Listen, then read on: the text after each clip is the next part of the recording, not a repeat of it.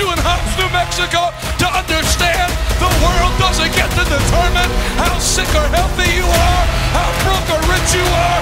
Your life can be determined by the pages of God's Word. Give Jesus a great big hand clap tonight for all he's done. Praise God.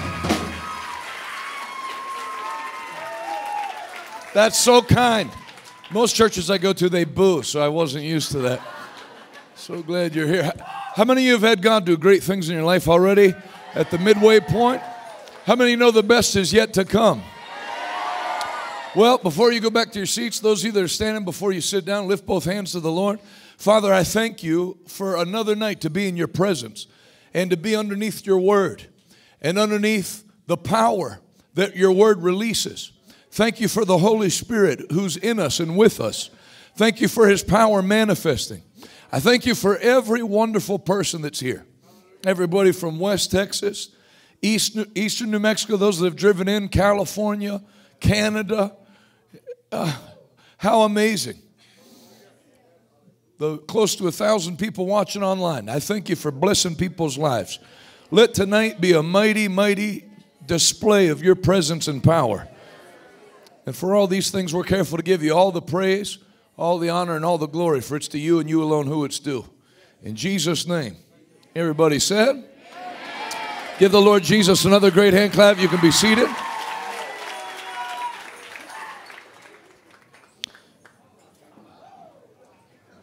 Anybody make it in from California?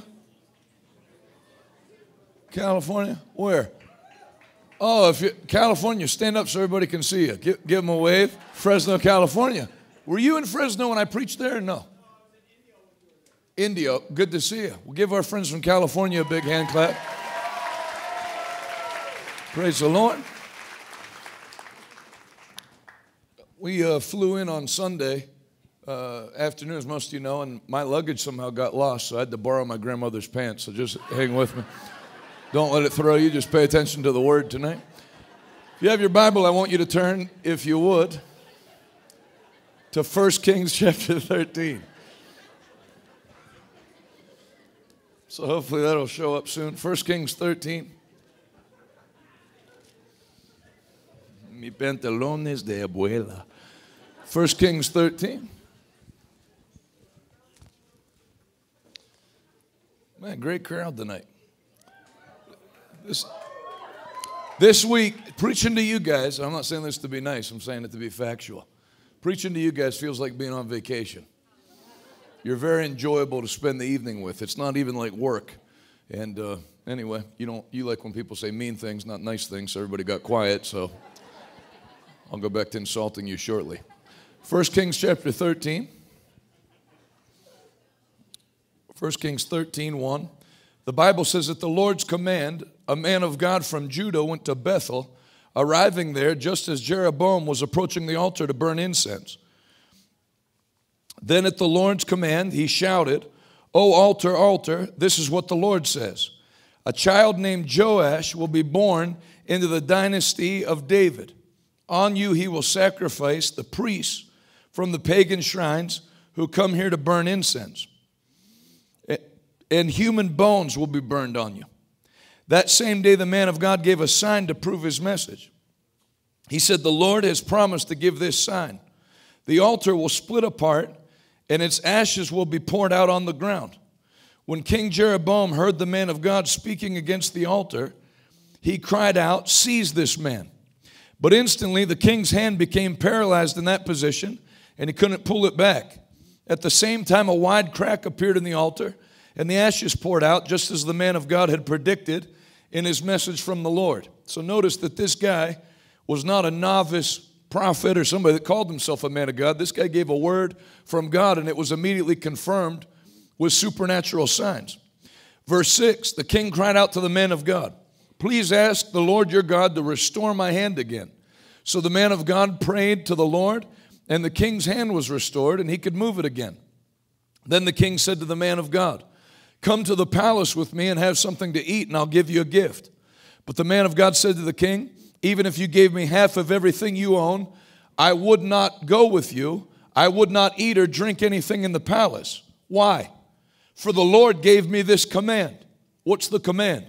You must not eat or drink anything while you are there, and do not return to Judah by the same way you came. So he left Bethel and went home another way. As it happened, there was an old prophet living in Bethel, and his sons came home and told him what the man of God had done in Bethel that day. They also told their father what the man had said to the king. The old prophet asked them, which way did he go? So they showed their father which road the man of God had taken. Quick, saddle the donkey, the old man said. So they saddled the donkey for him, and he mounted it. Then he rode after the man of God and found him sitting under a great tree. The old prophet asked him, are you the man of God who came from Judah? Yes, I am, he replied. Then he said to the man of God, come home with me and eat some food. No, I can't, he replied. I'm not allowed to eat or drink anything here in this place. For the Lord gave me this command. You must not eat or drink anything while you're there. Don't return to Judah by the same way you came. Two simple commands. But the old prophet answered, I'm a prophet too, just as you are. And an angel gave me this command from the Lord. Bring him home with you so he can have something to eat and drink. But the old man was lying to him. So they went back together, and the man of God ate and drank at the prophet's home. Then while they were sitting at the table, a command from the Lord came to the old prophet. He cried out to the man of God from Judah. This is what the Lord says. You have defied the word of the Lord and have disobeyed the command the Lord your God gave you. You came back to this place and ate and drank where he told you not to eat or drink. Because of this, your body will not be buried in the grave of your ancestors. After the man of God had finished eating and drinking, the old prophet saddled his own donkey for him. And the man of God started off again. But as he was traveling along, a lion came out and killed him. His body lay there on the road, and the donkey and the lion, with the donkey and the lion standing beside it. People who passed by saw the body lying in the road and the lion standing beside it, and they went and reported it in Bethel, where the old prophet lived. I'm going to tell you why I read all that to you in a second. Turn over to the right to Proverbs chapter 4. I read this last night, and we jumped off on one of the verses, and I didn't finish the full text. I'm going to read again tonight. Proverbs chapter 4, verse 1. Proverbs is right after Psalms. Proverbs chapter 4, verse 1. Right in the middle of the Bible. Proverbs 4:1. My child, listen when your father corrects you. Pay attention and learn good judgment, for I'm giving you good guidance. Don't turn away from my instruction, for I too was once my father's son, tenderly loved as my mother's only child. My father taught me, take my words to heart. Follow my commands and you will live. Say that with me. Say, follow my commands and you will live. You know, life it must be just too simple for people. That guy got a command from God, disobeyed it and died. The Bible says if you follow them, you'll live. It's not rocket science. You study this book and do what it says, and you get life and health and strength and about 100 other things I can list off. Long life, full life, protection. We could keep going. And then if you disobey them, the Bible says if you don't fully keep the laws of the Lord your God, all these curses will come upon you. And that's Deuteronomy 15. Basically, you got Deuteronomy 28, 1 to 14, the blessings for obedience. And then you have 15 to 68, the curses for disobedience. And right in tune with Bible prophecy, there's a bunch of ministers that have risen up now and told our generation, oh no, God doesn't care. That's legalism. You don't have to do what God said. He knows your heart. Just try your best. I sin, you sin, we all sin. You sin yesterday, you sin today, you'll sin tomorrow. I've heard preachers say, I'm not going to be a hypocrite and stand up here and say I don't sin. Well, congratulations. Now repent and be able to say that you don't sin. Because if you sin, the wages of sin is the same as it was in the Old Testament. The wages of sin is, but the gift of God is eternal life through Jesus Christ our Lord. So that's not Old Testament. That's Romans. Right in line, the Bible says in Bible prophecy, there will come a great falling away, and men will heap unto themselves teachers that will tell them what their itching ears want to hear. That's a sign of the last days. That doesn't make me upset. I've heard preachers like me say, I can't believe somebody would preach that. Well, you can't be able to believe Bible prophecy, because the Bible says a sign of the last days is not just sexual immorality and an increase in wickedness. One of them has to do with the church. Many will fall away from the faith. Many will depart from the faith. If I'm going to depart from Hobbs, New Mexico on a flight, where do I have to have been at least once?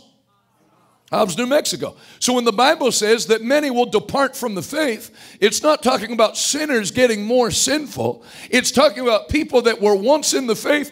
And you hear this now almost monthly. You know, well, I used to teach this, but now I believe this. Well, you got a problem. I'd be careful about that. If I'd been preaching something for 40 years and all of a sudden, I don't really think you need to tithe. I don't think you need to go to church. I think God understands if you divorce your wife because you found somebody that's prettier and does the laundry quicker. You know, that's no big deal. God understands. God knows your sincerity and your heart. And basically, they leave people with this impression that everything's just going to work out in the end. Don't get bogged down on the details, bro. Which, first of all, someone uses more than 3 bros in a sermon. I'm not telling you they're demon-possessed, but I'm not telling you they're demon-possessed. I'm just bringing it up. Bro, let me tell you something. You didn't earn your salvation by your goodness, and you can't lose it by your sin. Oh, is that so? Me no heard that one before, Lucifer. What's the first thing we have the devil on record doing in the Bible? What did Satan do? Come into the Garden of Eden with an M16 and just start blowing people away? What's the first thing you have Satan on record doing in the Bible? Go into the Garden of Eden and selling people fentanyl and heroin? First thing you have Satan on record doing in the Bible is going up to Eve and saying, did God say? Seeding doubt as to what God clearly said. Do you know how much easier of a life we'd all have tonight if Eve, when Satan said, did God say you must not eat the fruit of that tree? If Eve went, yes. And I'm not talking to you anymore. You're a snake, so get out of my face. But what did she do? She entertained it. Well, I hadn't thought of that. Don't worry about it. He just knows you'll be as wise as he is. Go ahead and eat the fruit. You will not surely die. And she didn't die right away. See, that's what the devil does. If you go do your first line of cocaine tonight, the odds are very small that you're going to die at your first party. You go out and start drinking tonight, getting drunk, the odds are very small you're going to die the first time you go out and start drinking. So, see, no big deal. You drank, no problem. Cheated on your wife. She didn't tell. Everything seems cool. No big deal. See, don't worry about it. God said you'd die if you entered into sin, but see, you didn't die. Yeah, he didn't say you dropped dead immediately, or there'd be people laying all over the sidewalk. But sin starts to bring death. You know, I saw, when I was here before, you've heard me say, I like watching that program Forensic Files. As long as somebody's home to watch it with me or I get afraid. But one time I was watching that show, Forensic Files, in Alaska. I was preaching in Alaska, so we weren't in a hotel. We rented a cabin because there was nowhere to stay. And I was watching it with my nephew, and the story was about somebody got murdered in a cabin in Alaska. Me and my nephew, halfway through the episode, got the couch and pushed it up against the door, and we're just kind of sitting there staring at each other. 2 grown men. But I watched one of those episodes of Forensic Files where a lady started poisoning her husband, or vice versa. The husband started poisoning the wife, and started sneaking little bits of poison in and more until it finally killed them. That's the devil. You don't die immediately. The wages of sin are not immediate death. But as you enter in, you might not die the first time you do cocaine. But anybody knows, I'm not saying this because I'm a preacher, and this is not an anti-drug rally. But anybody, these are just facts. If I was an atheist, cocaine kills heart tissue on contact. There was a period of time, if you're my age, I'm 41, where it was like there was a new wrestler in the news every 3 months whose heart exploded in his chest because that was the 80s. Everybody, blow was the new thing. It was destroying hearts. And so they didn't die right away. But they entered in. Everything the devil gives you brings death. Alcohol destroys liver, makes it hard on your kidneys. Sexual immorality, you ain't going to sleep with too many people before you get a disease in your blood. And then the organs that have to process the blood get worn out by hepatitis and all that. And God will heal you from that. I'm not saying if you're here with that or have done cocaine. What I'm trying to tell you is God didn't make an arbitrary list of rules. You know, That's how some people think. Like God just wrote down everything that's fun and told you not to do it as some kind of like arbitrary test about whether you'll forsake the fun of this world so you can go to heaven. That's not what he did. God is the author of life. He made a list of everything that brings death and said, avoid this so that you won't die, but that you and your descendants might live. And every night we've had an altar full of people that are making up their mind. I'm not going down the broad way of death. I make up my mind tonight, I'm going to live for Jesus Christ. I'm going to abide by the simple commands of God's word. So I would be very careful of people who change the Bible around to fit modern culture or who fit how they want to live. That's why this church is packed on a Wednesday night and others are closing down. Can't even get anybody to come on Easter Sunday. Because the simple command is, set one day of the week aside and keep it as holy. That's just one. Hebrews chapter 10 verse 25. You should be meeting together more often instead of less often as you see the coming of the Lord approaching. That's what the Bible says. That as you see that you're in the last days, you're not to have less gathering together. You're to have more gathering together. Well, when COVID came, what did everyone say? Well, I know the Bible says that, but we also need to use wisdom. What? What wisdom? What wisdom is there that counteracts the clear commands of Scripture? The highest wisdom there is saying, God, I see what you said, I believe what you said, and now I'm going to do what you said. So where are all the churches that use wisdom? Where's their wisdom now? They're empty. They're laying off their staff. Some of the biggest churches in the nation closing down, 80% of the staff fired because you disobeyed God's command. And when you disobey God's command, it brings death. Well, the government said we have to shut the church. The government doesn't have permission to shut the church down. That's not my Bible opinion. That's legally. That's why even New York and California were not able, if any pastor kept their church open, when push came to shove, Governor Newsom has to pay $1.4 million personally to 2 pastors that stayed open. It's not even legal for them to do that. But what did you have every weenie pastor say? Well, we have to be careful, you know. No, you need to be careful to abide. And there's no doubt in my mind that 2020 was a test that God allowed to see who will stand with the world and who will stand with Christ. And you're here tonight, you've passed the test. And now you're going to see the blessing of God overtake everything you do in Jesus' name. If you believe that with me, take 15 good seconds, clap your hands, all ye people, shout unto God with the voice of triumph.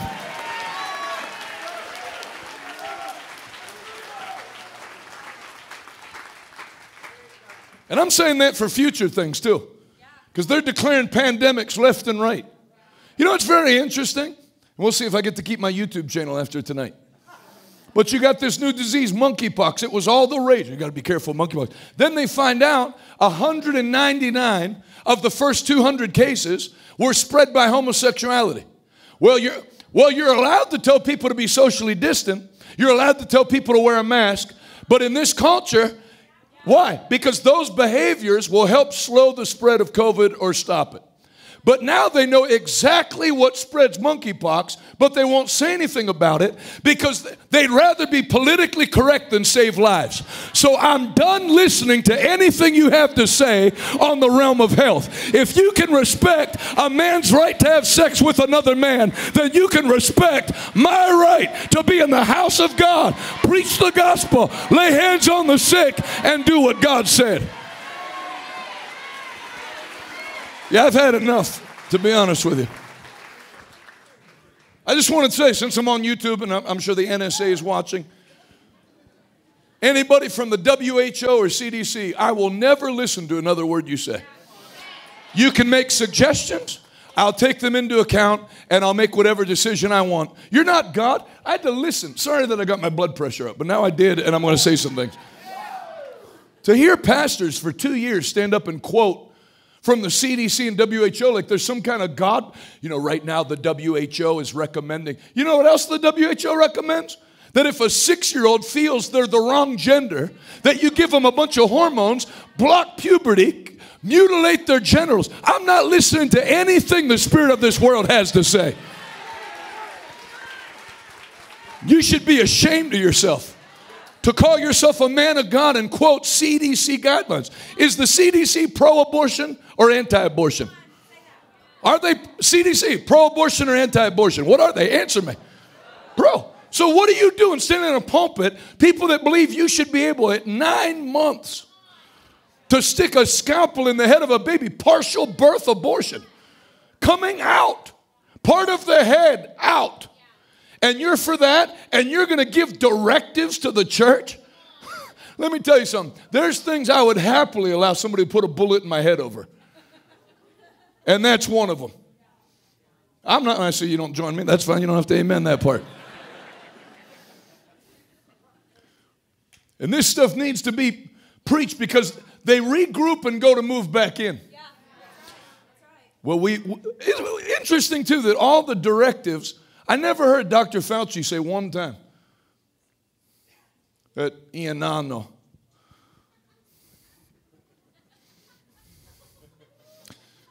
Ianano Fauci. He said, I never heard him say anything about Buddhist temples. I never heard him say anything about mosques. I never heard him say when you go to pray 5 times a day at the mosque. No, never say anything about Islam. Never say anything about Buddhist temples. Never say anything about we ask Hindu temples during this time. Never heard it. Are there no Hindus in the United States? There's millions. There are no Buddhists in the United States? Plenty of them. There are no Islam in the United States? Plenty of Islam in the United States. How come all the directives were about, we ask you not to serve communion. We ask you not to sing. We ask you not to play instruments. Oh, you're asking me to not do all the things God said to do? You can kiss off. You can kiss my gospel grits. And I'm going to tell you, and I know if you're wandering in from another church, it seems like I'm strong. Oh, he's very bold. No, I'm not. And I'm going to tell you, you better understand that in the year 2022 and going beyond, the day of you being accepted by the world and being able to have a Christianity that the world approves of, that day's over. We are in a time where there is a sharp division between the spirit of this world and the spirit of Christ. The same demon spirit did you know Syria used to be 20% Christian? And they're all gone. Why? Another spirit moved in and they bowed. Just kept backing up. Okay, all right. No public conversion, no public witnessing, no public preaching. Well, we can't do it. They said if they do that, they'll kill us. There has to be a new generation that rises up in New Mexico and Texas. Let me tell you something. Some pusillanimous church that cowtails to every unscriptural edict is not going to do anything for the nation. There needs to be a group of believers that are raised up in the last days that can say like Paul said, I am not ashamed of the gospel of Jesus Christ, for it alone is the power of God at work, saving everyone who believes.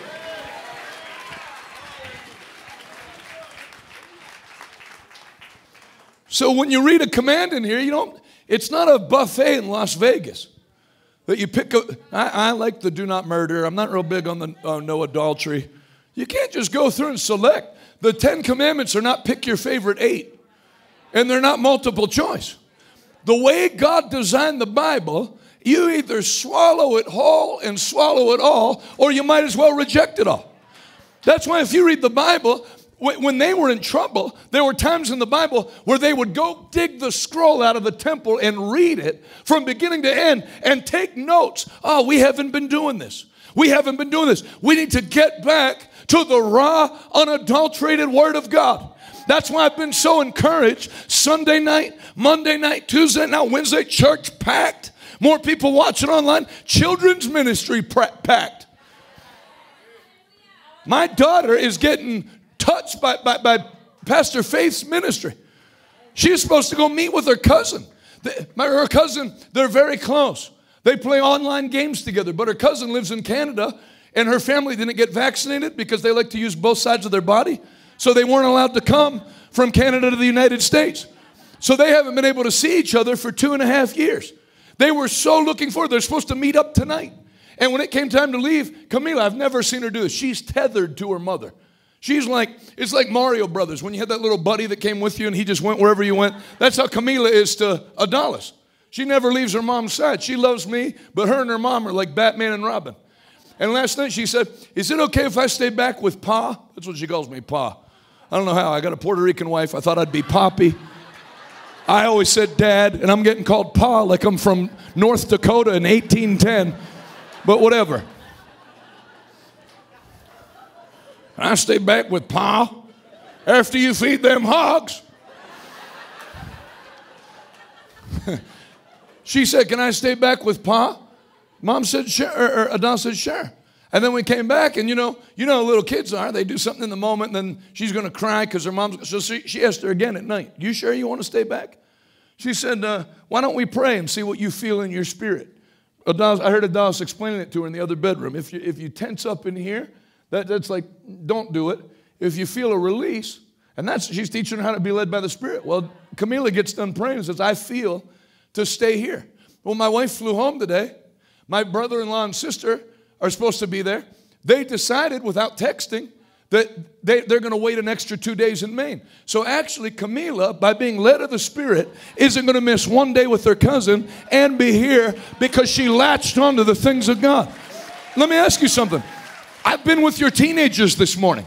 I've been around your kids this morning. Do you think my daughter's the only one getting touched and changed? I'm telling you, your decision to be in the house of God this week, you are going to reap a massive blessing for your family in Jesus' name. Every foul piece of doctrine they're trying to cram down the throats of children, it's going to be too late for your kids because there's already the Word of God, the incorruptible seed of God's Word hiding in their heart. The devil's not going to have your family. The devil's not going to have your marriage. The devil's not going to have New Mexico. The devil is not going to have the United States. God will shake this nation one more time in Jesus' mighty name. If you receive that with me tonight, clap your hands one more time and give God a mighty shout of praise.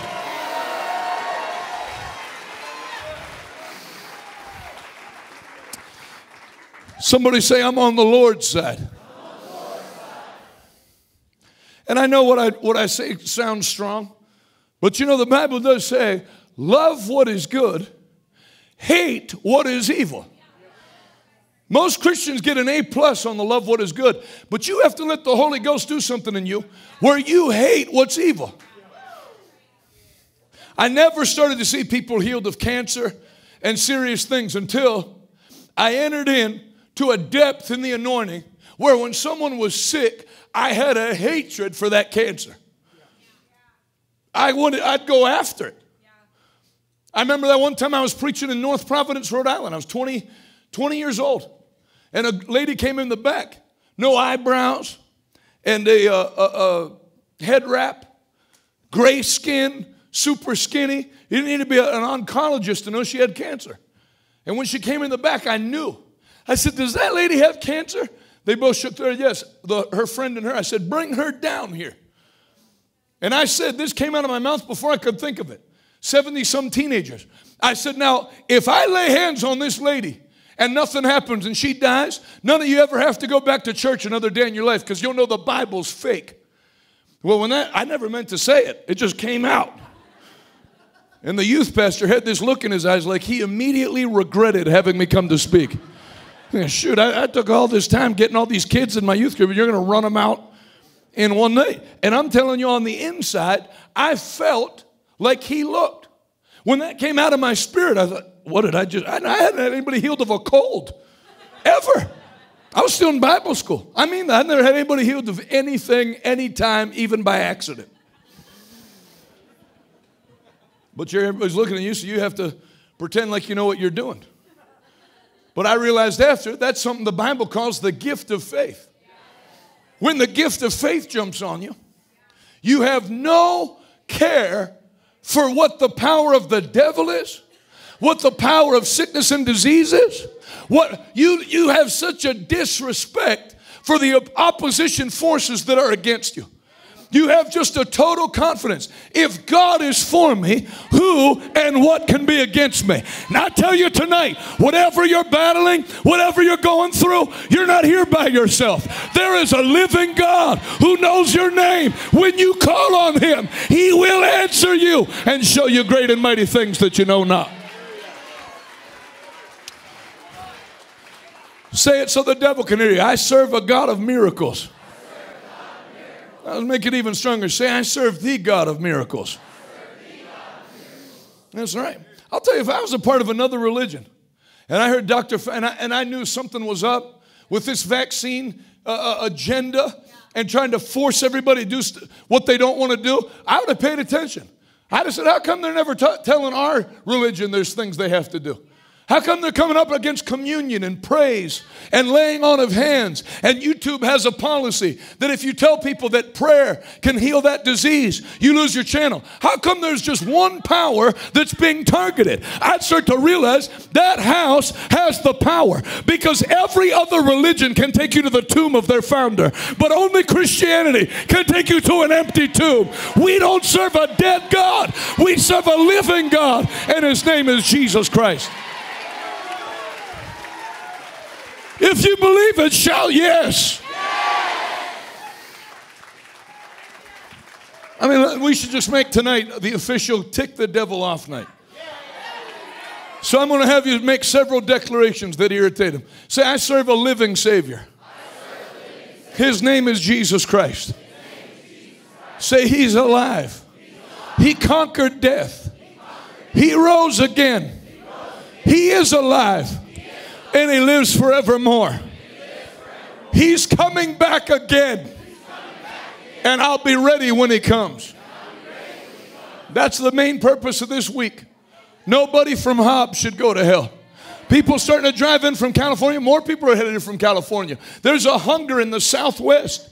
There's a hunger in the West Coast. There's a hunger in Oregon. Don't you write off one state in this nation. God's not finished with America. God's not finished with New Mexico. God will flip every demonic thing in this state on its head, and the people of God shall prevail. Your children shall know revival. Your children shall be baptized in the Holy Ghost and speak with new tongues, not by might nor by power, but by my Spirit, says the Lord. Love what is good. Hate what is evil. I still remember 21 years ago, looking at that lady in the back corner, thinking if that cancer was a person, I'd break its nose right now. Bring that lady down here. And then that so rose up in me. That's why I started shooting off at the mouth. The Holy Ghost is a spirit of boldness. The Holy Spirit's not sitting there and going, oh, I hope this works. No, the same Spirit that raised Christ from the dead, if he dwells in you, shall quicken your mortal body. And he quickened my tongue. I said, if this lady doesn't get healed, none of you ever have to come to church again, because you'll know this book's fake. Then the positive came out. But if this woman's healed, you'll know for the rest of your life that this is not some religion your parents take you to get you to behave. This is about a living Christ. When I told you Jesus is coming back again and you all repeated after me, you've heard your parents say it, grandparents say it. I'm telling you, scripturally, doctrinally, Jesus in his glorified body will come back to this earth. The Bible says every eye will behold him on that day.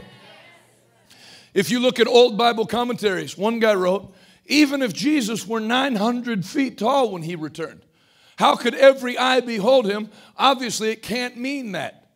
But people should just be quiet. People should just say what the Bible says. Because that guy never knew there'd be something called satellite TV. I mean, the last time the World Cup was on, what did they say? 1 out of every 2 people was watching it? I was in Central Africa during it one time. They had TVs up with hundreds of people in the street watching the TV. So when it says every eye will see him when he returns. The Bible is literal. If you make it a storybook or a nice book of encouraging stories, you're going to end up in hell. If you think it's just something like a little nice and whether these people actually existed or not, the point is that God, this is just a book to give people hope. No. The Bible is the power of God in print. It was written by God through 40-some different authors. I went to regular school. I've been around people that don't believe the Bible.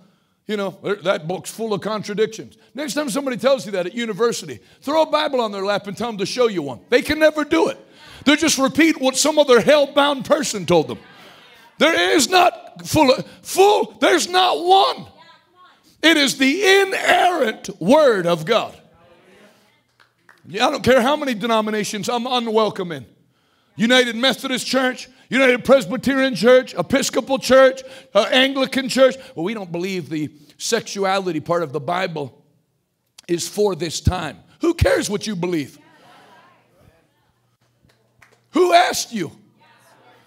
People go to school for 12 years and get a high opinion of themselves. I have a doctorate in divinity. You and your doctorate in divinity are going to go to hell. Who are you to tell God what parts of His Word apply now or not? Secondly, I got another question for you, Mr. Divinity Professor. This new sexuality that you favor instead of God's, is it working? Is it helping? Is it making the country better? No. Has people on all kinds of mind medication because they've defiled their bodies. I wish I had prepared them. It'd be too gross to put up in a mixed crowd like this, and younger crowd with children and who knows who's here. They cover it all up. You might lose my YouTube channel. I don't give two poos. I had a ministry before YouTube. I have a ministry after YouTube. I'm not editing my speech so I can get carried online. I don't care. I grew up in the 80s where we had free speech, and I never gave mine up. We could put the testimonials up. They don't like them. Of people that are 14, that their parents gave them gender reassignment surgery when they were 7 or 8, and now there's, Mom, what did you let me do? I was 6. Why did you let me have permanent, altering, disfiguring surgery? You don't hear that? There's not one or two. There's lots. When I was 7, I would only answer to Bruce Wayne if I was wearing regular clothes. And if I wore Batman pajamas, which I'd wear them out of the house, I'd only answer to Batman. That's true. You can ask my mom and dad. That's why they didn't believe me right away when I told them I saw an angel that called me to preach. So I'm being serious. I'm glad when I identified as Batman, my dad didn't build me a cave and give me crime-fighting equipment and take me to downtown Pittsburgh at midnight to go break up criminals.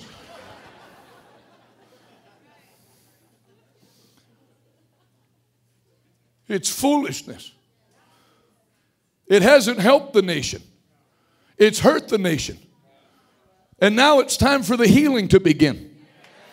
I said, now it's time for the healing to begin. And that's where I differ.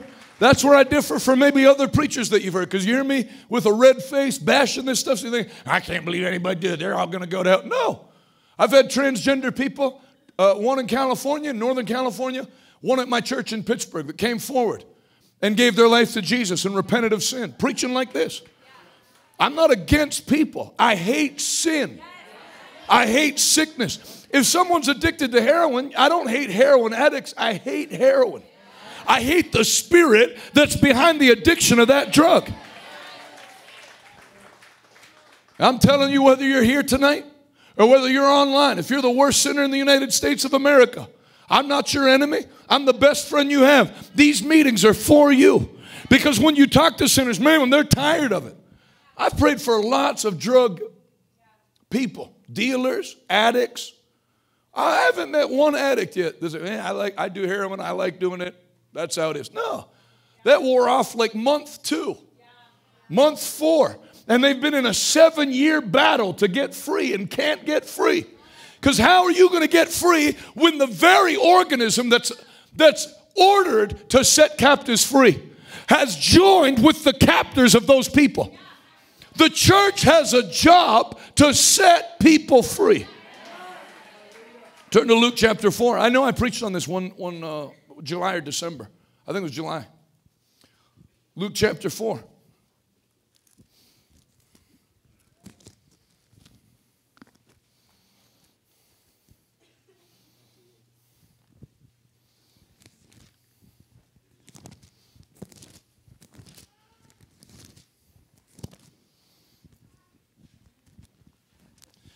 Luke 4:1. If you're there, can you say amen? Amen? Then Jesus, full of the Holy Ghost. I like that. They're going to be able to say that about you in your generation. Then Jonathan, full of the Holy Ghost.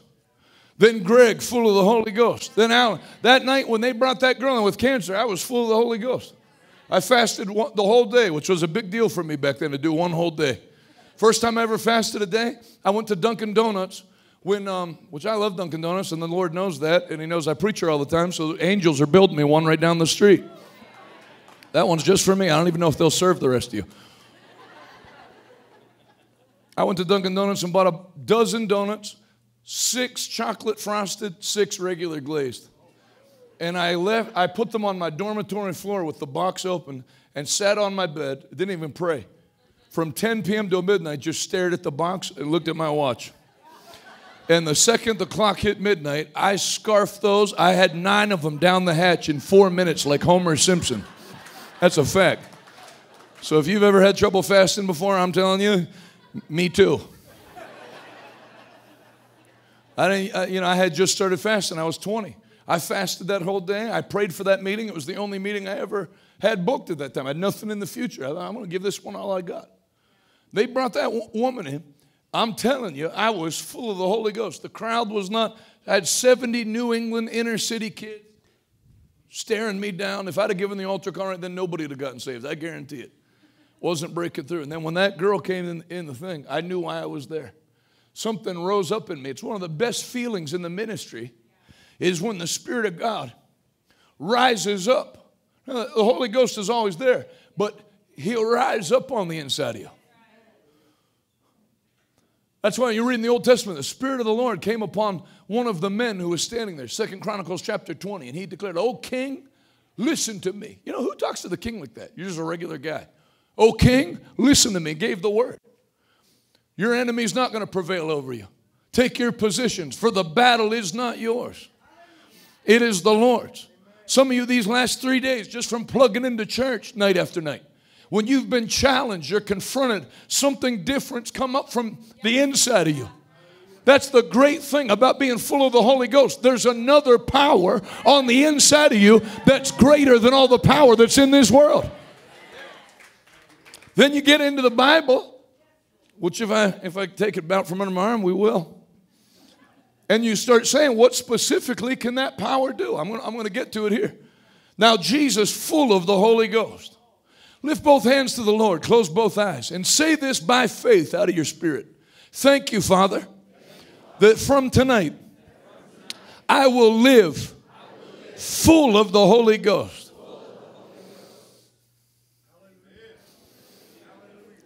You can put your hands down and look up at me. Even while this sweet teaching anointings come upon me. I'll tell you another thing. Every time you feel like saying, I'm struggling with blank, flip it. Look yourself in the mirror and say, I'm feeling depressed. Thank you, Father, that I'm full of the Holy Ghost. Thank you that I can do all things because you give me strength by the Spirit. You can't go down talking like that. Thank you. I feel sick. Change it around. Thank you, Father, that healing power flows through my body. Thank you that I have dominion over sickness and disease. Thank you that I have dominion over depression. Thank you that I have dominion over poverty and lack. I'm not here to get slapped around by the devil. I'm here to slap devils around. In Jesus' name. If you believe it, can you say amen? Amen. Then Jesus, full of the Holy Spirit, returned from the Jordan River. He was led by the Spirit in the wilderness, where he was tempted by the devil 40 days. Jesus ate nothing all that time and became very hungry. Then the devil said to him, everybody say Jesus was tempted. That's what the Bible says. People feel like they lost the victory. I had a temptation today. Who cares? Just because you're tempted doesn't mean you have to yield to temptation. It's not a sin to be tempted. It's a sin to yield to temptation. And God gives you power like Christ had, that though you're tempted, you don't have to yield to temptation. Can I tell you something? There's people back in here in these two sections. You've battled things your whole life. You will never succumb to that thing again. That thing will be under your feet from this night forward in Jesus' mighty name. Well, let's just keep ticking the devil off. Say that out of your mouth. Say, I don't yield to temptation. You guys have a pretty simple road layout here. There's not like on-ramps and stuff. It's just a nice town. But if you ever driven on the interstate, which I'm sure you have, there's those on-ramps, and then you're to yield to oncoming traffic. But if you've ever driven on the highway, you know some people don't yield. They just do what they want. Well, that's going to be you. You're not going to yield to the devil. You don't care if he does look like an 18-wheeler. You're going to do what you want and hit the pedal to the metal. Can you say amen? It's bad driving advice, but it's good theology. The devil said to him, if the language of unbelief, if you are the Son of God, tell this stone to become a loaf of bread. But Jesus told him, no, the scriptures say people don't live by bread alone. Everybody say, the scriptures say. The word of God is likened to many things. One of the things it's likened to is a sword. When you quote the Bible, and I could show you all three temptations here if I want to take the time. Did you know Jesus didn't have to sweat and pray and have the disciples come help him pray? All he said was, it is written. There's been several times in my life, both as a father, as a husband, and as a minister, that I got news I didn't like. They said they're going to do this. I said, what scripture is that? That's not in the Bible. When the White House press released last year, this winter is going to be a winter of death for the unvaccinated. I said when I heard it, what scripture is that? The Bible doesn't say in Psalm 1:3, and this winter shall be a winter of death, saith the Lord. It says, with long life will I satisfy you and show you my salvation. In Psalm 91, it says, I will take sickness and disease out of your midst. I don't care what the devil says. I don't care what the WHO says. I don't care what the World Economic Forum says. There's going to be famine and food shortages. No, the Bible says, even in famine, the righteous shall eat in plenty.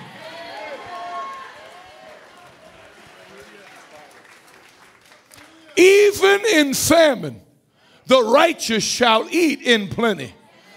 Elijah, go to the brook called Kerith and sit in the place I'll show you. And there the ravens brought him bread and meat twice a day. For me, I don't want bread and meat. They'd bring me tortillas and green salsa and the red salsa that I still need practice with. Red salsa put me out of commission for about 3 hours, but I'm going to get up and try it again. Amen. Though it knocked me down. The righteous fall 7 times, but they get up again. I'm not backing down. I'm not going to lose the challenge to that red salsa from Rockin' Taco Truck. I don't care if I am white to the bone. I'm going to eat it. Amen. I'd have ravens bring me tacos. I'd have ravens bring me chicken. God takes care of his people. I have a covenant with God. I said, I have a covenant with God. It's signed by the blood of Jesus. They can plan whatever they're planning. And I'm going to tell you this while I'm on the subject. They have planned lots of things. They planned a fertilizer shortage. They planned a wheat shortage. They planned a cattle shortage. But you know, it's working in parts of Europe. It's working in Canada. But you want to know where it failed? The United States. Because there's still enough people that know the word. And that word is giving them an intelligence to end around the whole system, to raise cattle, to raise grain, to raise corn. God's blessing is still on this nation. And there's nothing the devil can do about it. If you believe it, shout yes. Yes. I'm telling you something right now. And I'm getting into kind of like 2 messages at once. But the World Economic Forum, they meant to do a lot of things and it all failed. And so they're at the Southern Baptist Convention. I'm not against Baptists, I'm for Baptists. But the Southern Baptist Convention last month had one of the most rocky conventions they ever had. People were arguing all kinds of stuff because they were introducing woke stuff. And they couldn't understand why all of a sudden is some of the leadership, some, not all, some of the leadership of the Southern Baptist Church, why are they introducing these things that are against Baptist doctrine? So they snapped a picture of one of the leaders was sitting down and he had a briefcase that said World Economic Forum on it. So they did some digging. And the only way you could get that briefcase was to go to the World Economic Forum meeting. That's where that guy Klaus Schwab is. That's where those people make those plans about shutdowns and to introduce communism into nations. It's a group of what they think they're powerful. They're going to find out they're not that powerful.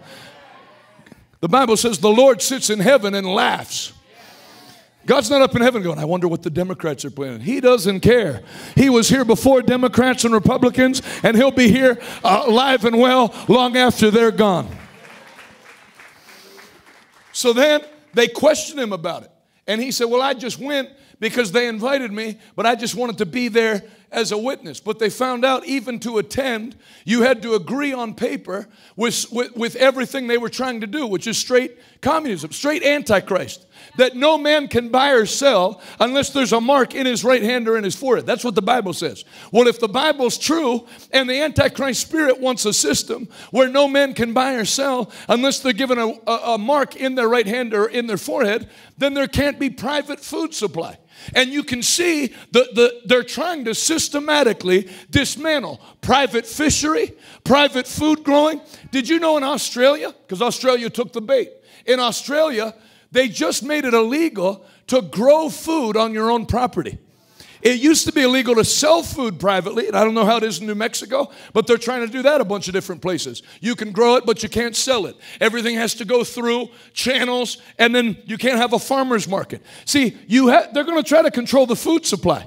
And they found these Baptist leaders had agreed to go and help implement that in the churches. Now listen to this, if you followed me that far.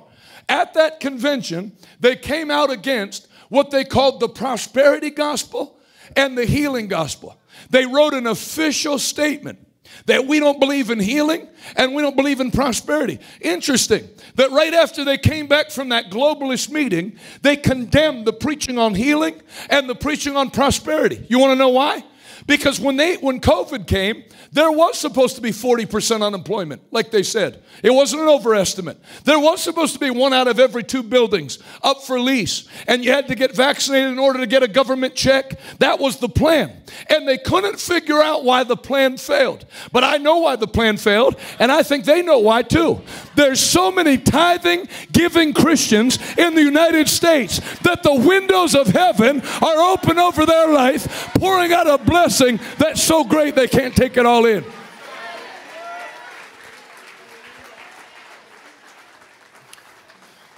Say this with me, undoing the Great Reset. That's right, they're trying to cripple this nation. There's men meeting in Europe and other places, launching plans to bring America to its knees. Why? Because America, if there's going to be a one world government ruled by an antichrist, there can't be any strong sovereign nations. And there's one left, and they have to take this one down. But part of what we're doing in these revival meetings is we're telling the devil, you're not doing it on our watch. There's going to be a reversal. There's going to be a move of God in this generation that undoes every plan of the wicked. Come on, I don't hear anybody in here. If you know you're part of that plan, clap your hands and give God a mighty shout.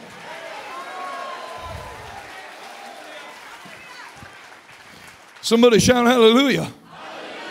I'm not picking on other countries. We have a lot of other countries watch us, and I love them. I travel there and preach.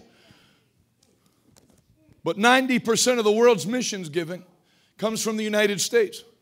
There's something different about the people here. You know, there's people that are missionaries in Europe that come back to America to raise their support. Well, up until recently, the euro wasn't weaker than the dollar. The euro was stronger than the dollar. So it's not like Europe has a bad economy. So why are you coming back to America to raise your support? Because the people here give. People went through here and taught people about giving back in the late 1800s. Baptist people, Word of Faith people, Assemblies of God people, taught people about the value of giving to advance the gospel. Some of the great corporations in the United States are wicked now, but they were started by men that gave. You got modern corporations, same thing, Chick-fil-A. Closed on Sunday, 10% of everything that comes in goes to the advancement of the gospel. You don't have that in other countries. And I know that those satanic people on the World Economic Forum know that if they don't get the giving shut down, they'll never be able to control people with the money. So I have news for you watching me in Switzerland. You're never going to control this nation because the giving's not about to go down. God's raising up a new generation of Abrahams, Isaacs, and Jacobs that tie their money in with the system of heaven and undo the great reset. If you're part of that generation, take 30 good seconds. Clap your hands, all ye people, and shout unto God.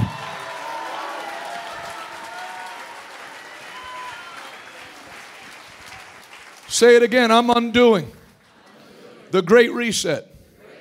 You don't be one of those Christians that's always an expert on what the devil's doing. Did you hear what they're planning? What are you planning? I could outthink those people in my sleep. Ask Patrick that works for our ministry. I said back in January. See, because when you preach and the anointing jumps on you, helps you think. I said early this year, I have it on video. I said the next thing, the same way they did non-essential businesses, they're going to try to jerk with the power supply, and they're going to declare who's non-essential power. And say stuff like, your church can't have electricity today, only hospitals. So I told Patrick back then, buy me some quality generators, natural gas powered, diesel powered, and everything. I'm set up. I'm not waiting to I'm not talking about going out into the woods and wait. I'm saying the preaching of the gospel shall continue until I'm raptured out of this earth. And there's nothing the devil can do about it. Say it again, undo the great reset. Say this with me. The righteous shall eat in plenty, even in famine. That's what the Bible says. Now, I have a ministry family. My grandfather was the first one saved in our family. He had 4 boys. They all served the Lord and preached. One just finished a tent meeting in his mid-60s in the heat in northeast Pennsylvania. I'm talking like just now. Been preaching all week under the tent, getting people saved. My dad just finished preaching at my church, 62, 63 years old. Now I'm picking up 2 hours later because I'm in a different time zone. That's what we do. And so I've heard some stories hanging around preachers because they don't preach anti-miracle and stuff. They're miracle men. We were taught to believe that what God said in there is true. I remember my dad giving me a Bible when I was 8 or 9 and saying, son, if you do what that book tells you to do, you will see God work in every area of your life. And I'm telling you, my dad didn't lie. God is a good God. Some of you are here, you know about how bad the devil is. The devil's been nasty to your family, but you're only one prayer away from crossing over the line and coming into God's side. And instead of seeing trouble and calamity, you're going to see miracle after miracle after miracle after miracle. The devil might have written the first chapter, but you and Jesus are going to write the final chapter in Jesus' name. Somebody shout hallelujah. Some of you are old enough to remember when there were all the farm failures in 1994. And Willie Nelson was traveling around. And they were having those concerts called Farm Aid, where all the money that came from the concerts were given to the farmers because their crops were failing. And there was a farmer, my Uncle Ted was preaching. Man, this is a good night. This is going to be a great night. I feel Jesus in this place. I feel like Jesus came into the meeting. I don't know about that. He said where 2 or 3 are gathered. We don't have 2 or 3. I only got a C in math, but I know we have at least 4. He said, I'm there in their midst. This is God's message for the hour. I feel in my spirit like Jesus was listening and saying, well, hold on a second, angels, keep it down. What's that kid saying down there? I'm going to come and sit in on that meeting.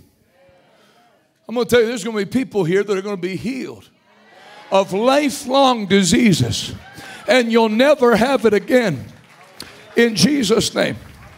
There's people tonight that are going to be healed of lifelong addictions, and it'll never come back in Jesus' name. The devil may have written the first chapter, but Jesus is going to write the final chapter, and it's going to be a glorious chapter. You're not going to finish in defeat. You're finishing with the victory. You're going to make heaven. Your family's going to make heaven in the name of Jesus Christ. If you believe that with me, let your amen be the loudest. So my Uncle Ted was preaching in North Carolina and was preaching faith to the farmers under his tent. And one night a farmer came with his overalls. And when my Uncle Ted was done praying for everybody, he said, hey, preacher, let me get that bottle of anointing oil you have. And so my Uncle Ted gave it to him. And so when my Uncle Ted came back a few months later to preach in that same area, the pastor there said, do you remember that old farmer that asked for your bottle of anointing oil? Do you mind if I drive you by his farm? And he said, no. So he drives. All the farms are burnt, just burnt, nothing. And then one farm had green, lush grass and crops. And the pastor said, that farmer heard what you were preaching. He wasn't a Christian. And I'm saying that because there's people here tonight that aren't Christians. You don't have to go to church for 50 years before God starts blessing you. The moment you turn your faith on, God will start blessing you. Can you prove that from the Bible? Sure you can. Anybody ever hear of Rahab in the Bible? Rahab was not only a prostitute, she was a pagan prostitute. And when Joshua and Caleb came in to Jericho, she said, hey, I know that you serve the living God. Will you make a covenant with me that when God destroys this place, you'll save my family? What did Joshua and Caleb say? No chance. You're a dirty hooker and you serve a different God. No, as soon as she asked, God gave her exactly what she asked for. She's actually included in the heroes of faith in the New Testament and the lineage of Jesus. I don't care if it's your first. You can be somebody that's gone to church faithfully for 40 years, but you've never turned your faith on one time. But you can go to church one night and say, devil, enough is enough. I will believe God. It shall be as he said.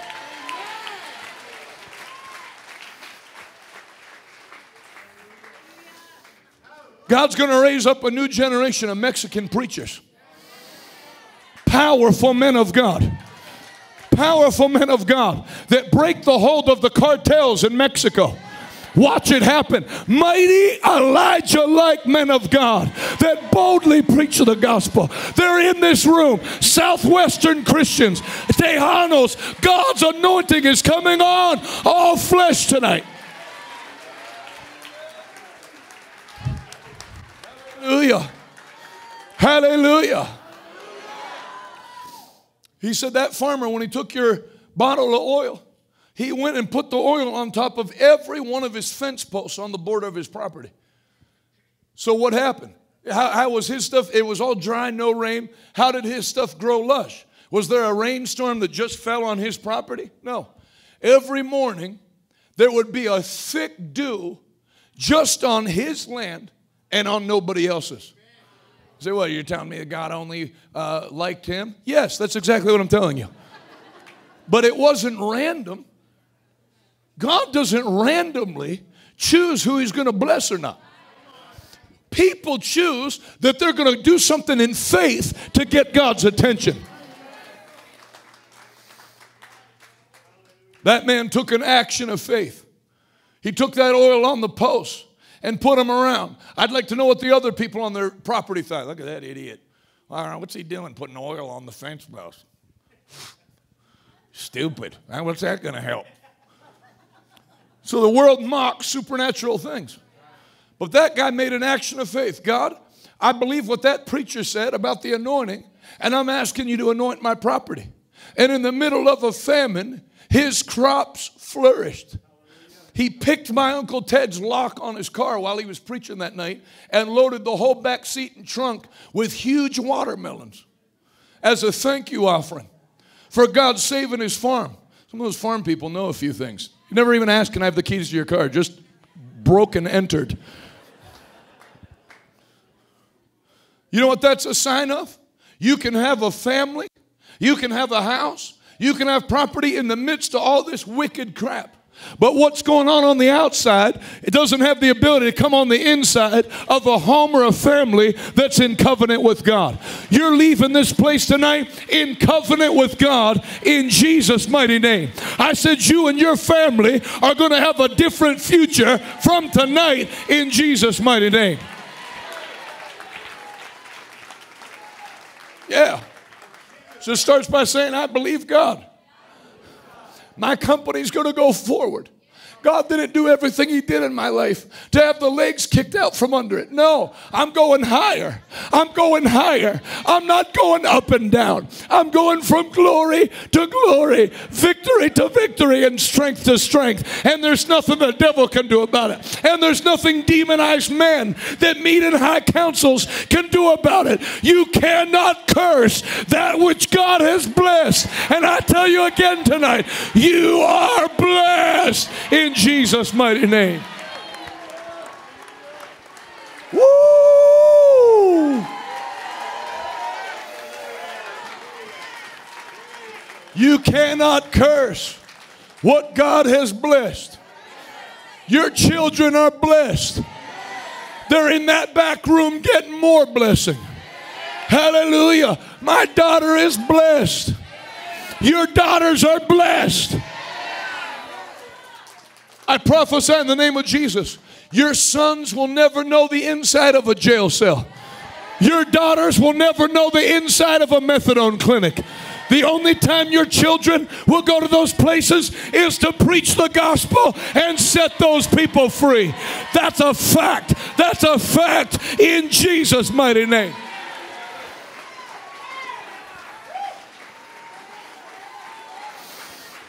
Hallelujah. Man, I was just trying to tell a story about praying for that lady that had cancer. Something jumped on me. It's called the gift of faith. That gift of faith is going to undo the whole great reset. Already did. Already did. All their plans for COVID failed. They say, well, yeah, but they're going to relaunch another plan. Got your butt kicked once? Go ahead and regroup and we'll do it again. Because faith never loses the battle.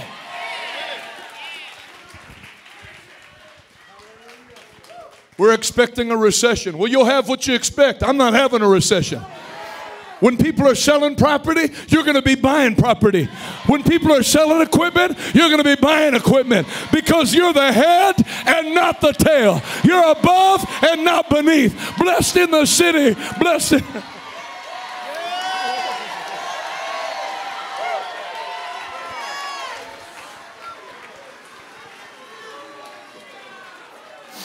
Blessed, happy, highly favored.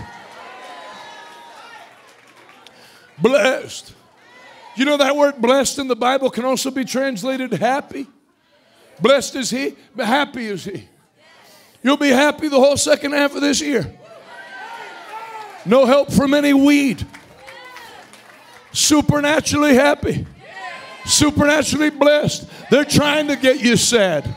They're trying to get you to expect economic meltdown. But you can't melt down the child of God. He's in covenant. No, you're blessed. Your fields will flourish. Your cattle will flourish. Your oil wells will flourish. God is going to bless his children to stick it in the face of the devil.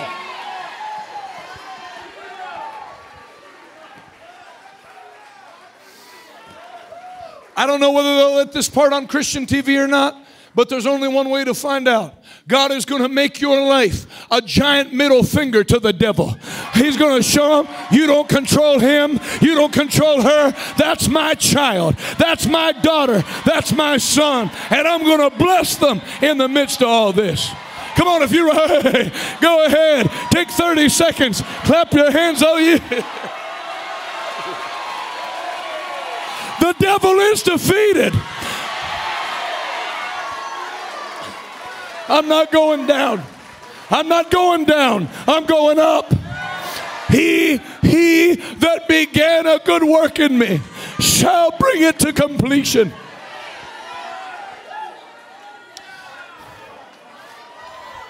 Stay on your feet. I'm going to pray for everybody. Luke chapter 4. The Spirit, then Jesus said, the Spirit of the Lord is upon me, for he has anointed me. Everybody say, I'm anointed. I've told you before, I love the word for anointing in the Spanish Bible. And anointed, unction. I can understand that as an Anglo. Unction. That's a better word. Because that's what the anointing does. It puts an unction on you. When the anointing jumped on me, when that lady with stage 4 cancer came, an unction came on my speaking. If God can't do this, then none of you have to go back to church again. That wasn't said. That was said out of an undying, unyielding confidence that God is who He said He is. And God is more than able to do what He said He would do.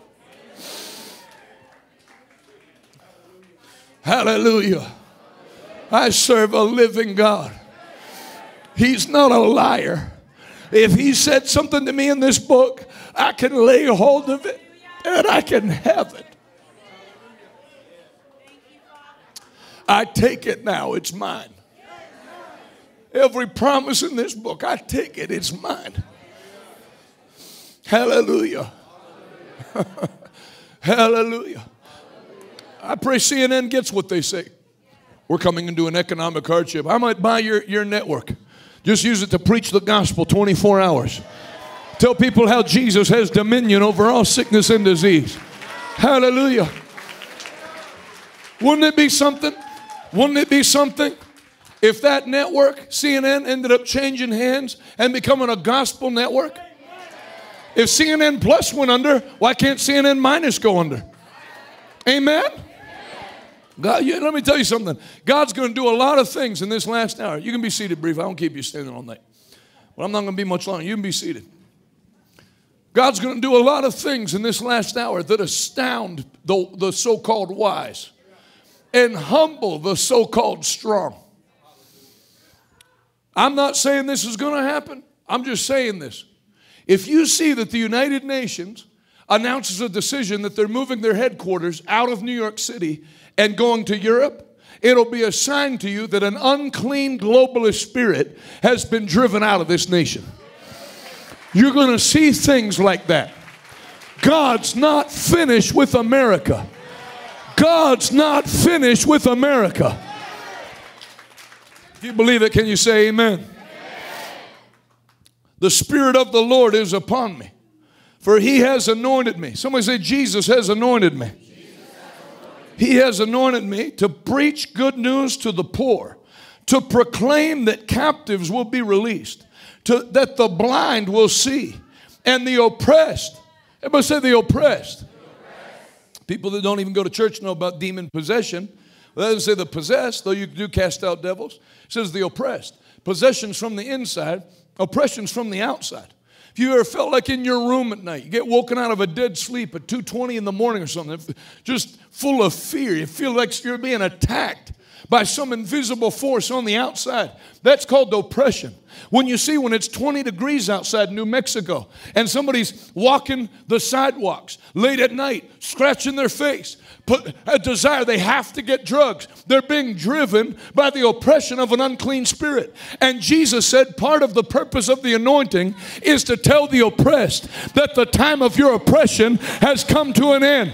So as one of His disciples and one of His servants, I tell every man and woman tonight in the sound of my voice, however oppression has tried to take shape in your life, you're only one prayer away from a miracle. God is going to knock that devil clean out of your life. You're going to live the days of your life free in Jesus' name.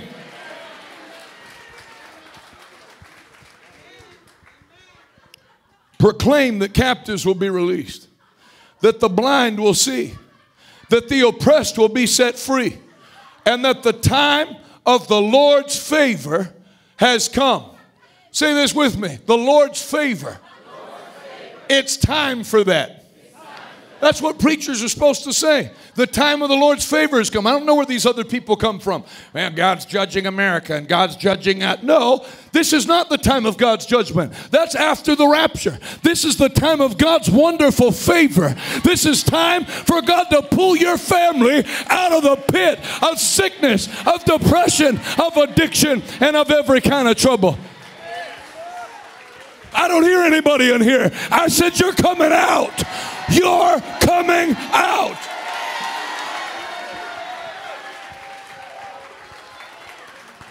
Some of you are about to get a lot of room in your medicine cabinets that you're going to have to fill with other things. You're not going to be a slave of the pharmaceutical companies. Your body's not an asset for other corporations to make money off of. You are free. You are free. You are blessed. You are healed in Jesus' name.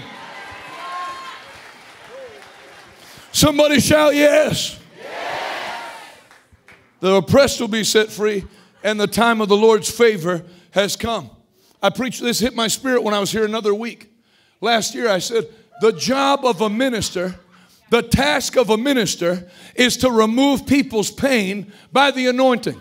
The task of a minister, that's what Jesus said. The Spirit of the Lord is upon me. Basically, you could sum up that whole paragraph. To remove your pain by the anointing. Don't let those girls bother you. That's the joy of the Lord. They're not mocking. People do that. So why are they mocking him? They're not mocking me. The Lord, in the midst of teenagers committing suicide, the Lord floods them with his joy, unspeakable and full of glory.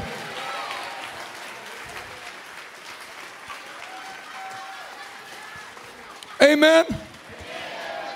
So I already talked about the money thing. That's what they're attacking now. What about the health thing?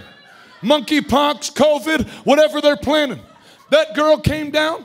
I laid hands on her. She went out under the power. I laid my hands on her stomach. She had stage 4 ovarian cancer and prayed, and the power of God hit her. All those kids came from their seats and got saved. Can you say amen? And then I got a message a year and a half later. They said, do you remember that girl you prayed for? Not only did the cancer completely vacate, but the cancer and the chemotherapy had so ravaged her everything. Uterus, fallopian tubes, eggs. They said you'll never be able to have a baby again. Her womb was destroyed. But a year and a half later, they sent me a picture of her holding a second baby, because God not only healed her, God restored everything the devil took. I prophesy in the name of Jesus, tonight, God is not only going to deliver you, he's going to restore everything the enemy took. Stand on your feet. Take 30 seconds. One last time. Give the biggest hand clap and shout.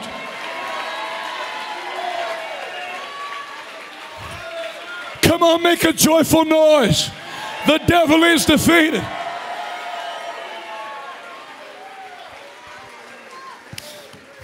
Every head bowed, every eye closed. If you're here tonight and you need to come into covenant with God, I want you to do that right now. There's many people that as you were listening to me, a burning desire came in you. I'm not fully committed to God, but I need to give my life fully to Jesus Christ. I'm half in, or I'm not in at all. Maybe somebody invited you. I'm not from here. I don't know. But if you need to give your life to Jesus Christ tonight, I want you to boldly lift your hand up and wave it at me, and we're going to pray. Let's take care of first things first. I need to give my life to Jesus. I don't want to live these last days in league with Satan. I want to be on God's side. I want to be in covenant with God. If that's you, put your hand up high and wave it. Let me see you. Let me see you through the lights. Very quickly. Everyone that lifted a hand, quickly come out of your seat and join me at the altar right now. We're going to pray. Come right now.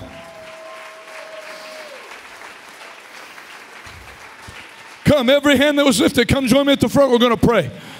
People will let you out. Come right to the front. Keep coming. Listen, while other people are coming, lift both hands to the Lord. You're totally set free right now. In the name of Jesus, come right to the center. This is your night.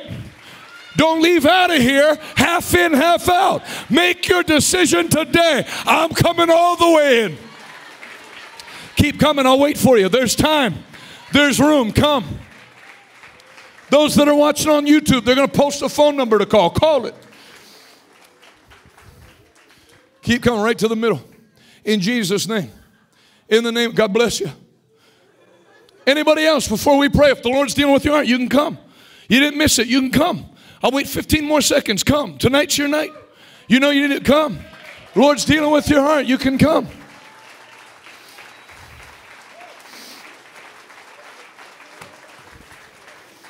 Now, I'm going to do things a little different tonight because the power of God is here. I'm going to go straight from this into the laying on of hands. The ushers are going to help line you up. Don't get in line unless you'll do something for me. Come into agreement with me Tonight is my night. I'm coming out of every struggle. I'm not going back to the bed of sickness. I'm not going back to oppression. When hands are laid on me, I'm receiving my miracle now. Very quickly, those of you that are across the front, I'm going to lead you in a prayer. I want you to pray this with me from the depth of your heart. There's a real God that hears you pray this, and He's going to answer your prayer even here at the altar. Say this out loud. Heavenly Father, I give you my life. I turn my back on sin. I say yes to Jesus Christ. I believe in my heart you raised Jesus from the dead. I confess with my mouth Jesus is Lord and my Savior. Right now, I receive forgiveness. By the blood of Jesus, I am saved. I am forgiven. I am free from the power of sin to serve the living God. In Jesus' name. Keep your hands lifted. Let me pray. Every one of these men and women, from the oldest to the youngest, I loose the blessing of God on your life. I loose the blessing of God on your marriage. I loose the blessing of God on your family, on your mind, on your body. Everything that pertains to you. I thank you, Father, for perfecting it right now. In the name of Jesus, I curse sickness and disease. I curse everything that's of hell. Everything there won't be in the New Jerusalem and in heaven. I command it to go out of your life now in Jesus' name. In the name of Jesus. Down into the organs of your body, the Lord makes you whole. In Jesus' name. Every unclean cell in your body, come out in Jesus' name. You're healed.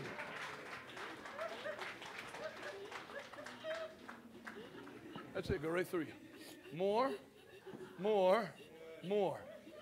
In Jesus' name, you're healed. From the top of your head to the soles of your feet. Everybody else on this whole altar area. Everything that's unclean. Everything that's not in God's original plan for man. I command it to go right now. In the mighty name of Jesus. Anything that's trailing you from your past. I break those chains now. No further prayer will ever be required for any of those things. You're free. You're free in Jesus' name. Let me see your right hand.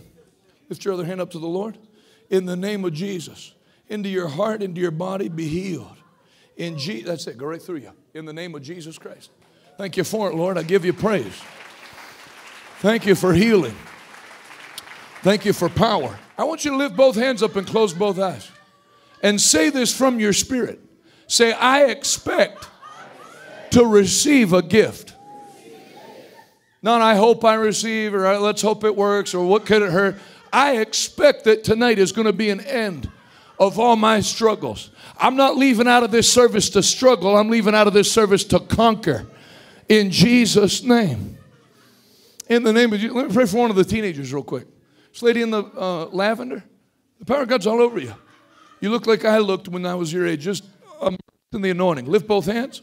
Close both eyes. As you do, the fire of God comes upon you right now. In Jesus' mighty name. Thank you for it and give you praise. I thank you, Lord.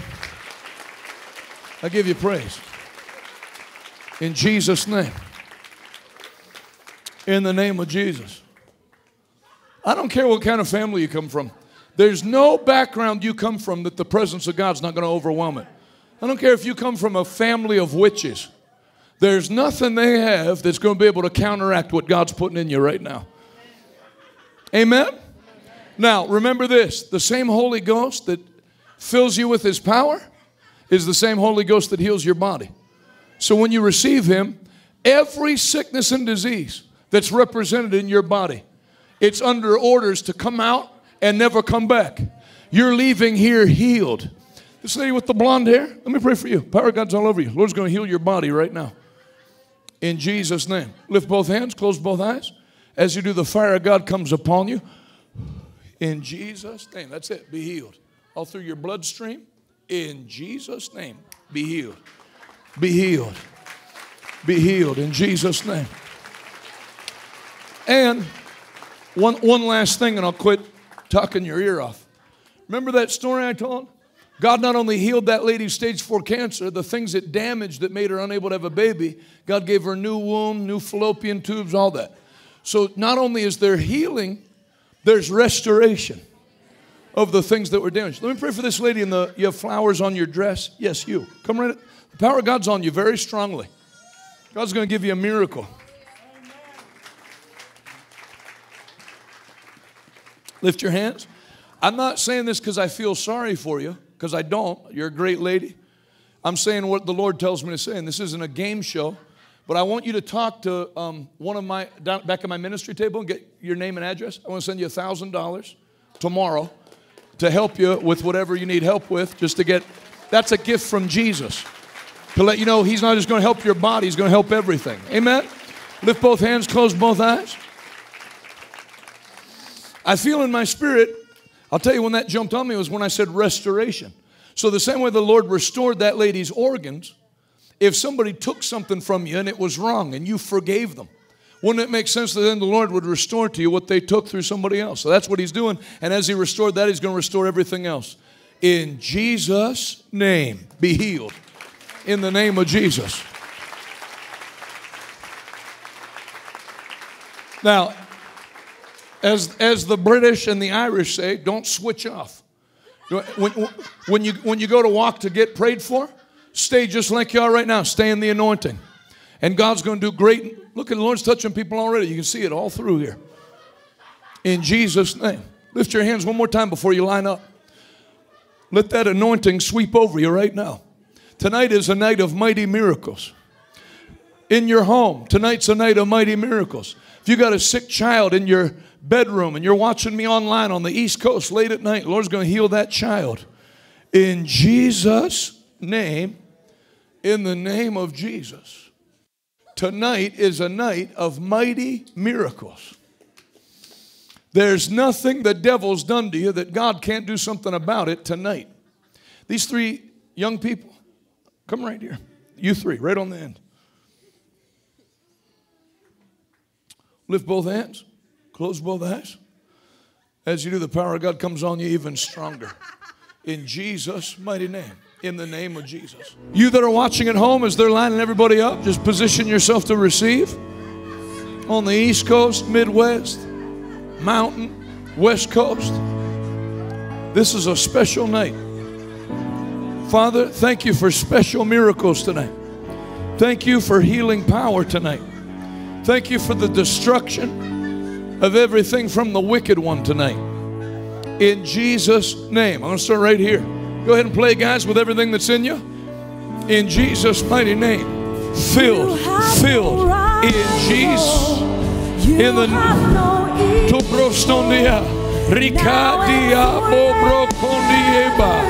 in Jesus' name. In the name of Jesus. Great song.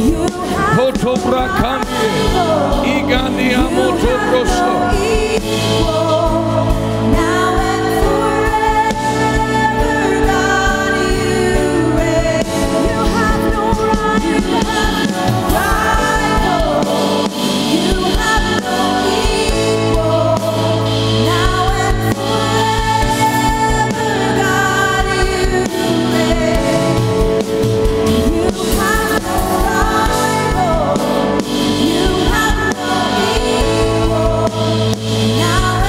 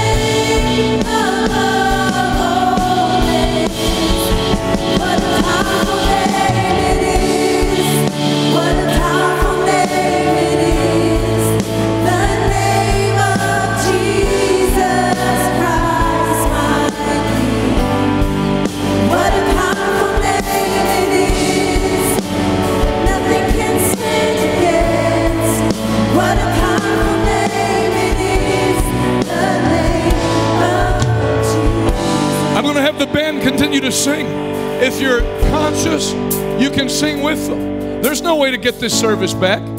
People all over the lobby and everything else. This is a move of God. If I were you, I wouldn't leave here tonight till I knew I got what I came for. The Holy Ghost is here. You can ask what you want and God will give it you. I'd take 3 minutes before I left and I'd say a few things to God. I'd give Him glory for what He's done. I'd ask Him for a couple more things. What are you desiring? What are you hungry for? The Lord will do it tonight. You're never, not one person will leave here the same. Now, I've received no offering for our ministry. I would like to, but I'm not. It's not time for that. It's time for this generation to get endued with power from on high. As they sing this song, I want you to give it everything you got. Don't just scurry out the door. Lift both hands. Close both eyes. Begin to open up your spirit. And now return praise and worship unto God.